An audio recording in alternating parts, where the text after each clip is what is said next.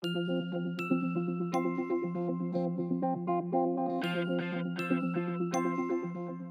your baby starts to crawl or toddle around, falls are common. Most of the time the injury will be minor and they might not even cry, but sometimes a fall can be more serious. Once you've carried out a primary survey, you need to perform CPR if they are unresponsive and not breathing normally.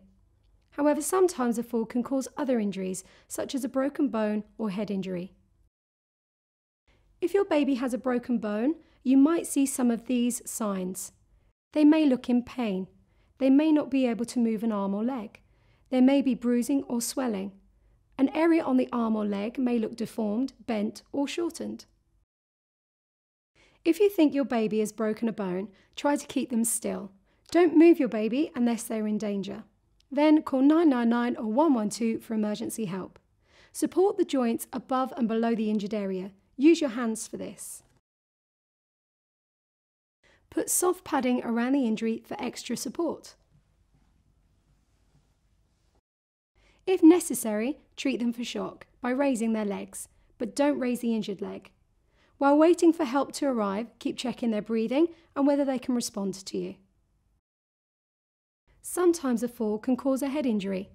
If your baby has a minor head injury, they may have a bump or bruise to the head and a wound, but they're still able to respond normally. If you think your baby has a minor head injury, sit them on your lap and hold something cold against the injury to help the swelling, like an ice pack or a frozen bag of vegetables wrapped in a tea towel. Do this for a maximum of 10 minutes. While you do this, try and assess their level of response. Are their eyes open? Are they alert? Can they respond to you if you talk to them? If they only respond to voice, they're drowsy. Do they only respond if you flick the bottom of their foot? Do they only respond to pain? Are they unresponsive to any of the above? If you are worried because they're not alert or because the injury is serious, then call 999 or 112 for emergency help.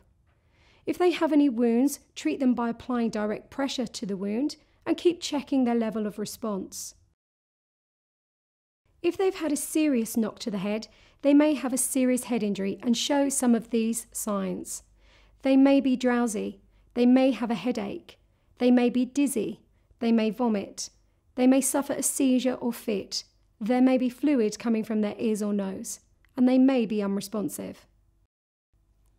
If you know that your baby has had a severe knock to the head, or you notice any of these signs or think they're getting worse, you should call 999 or 112 for emergency help and tell them that you suspect a serious head injury to a baby.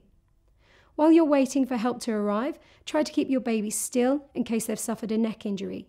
Check your baby's breathing and prepare to start CPR if they stop breathing.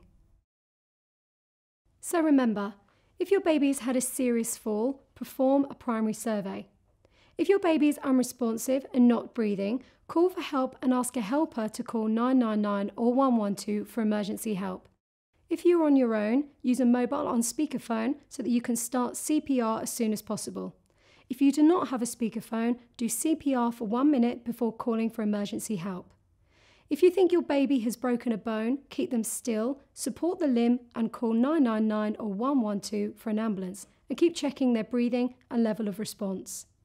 If you're worried or think that it's a serious head injury, call 999 or 112 and keep checking your baby's breathing and prepare to start CPR if necessary. And that's how you treat a baby who's had a serious fall.